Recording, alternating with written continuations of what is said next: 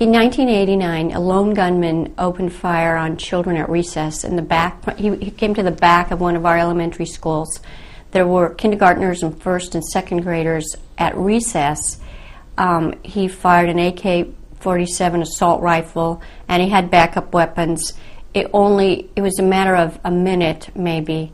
5 children were killed, 30 people, including a teacher, were injured, and he killed himself. It was the first big school massacre. We've seen that play out over the years, sadly, too many times. Those who were killed were all 1 Vietnamese child and 4 Cambodian, fled terrorized from their homeland. So now the thing you heard at the time was, are the bad ghosts following us here? The community pulled together to help them, to help the school.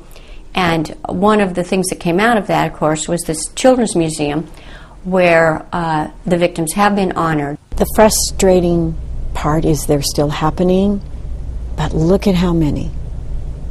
We haven't done anything, and it just keeps getting worse, not better.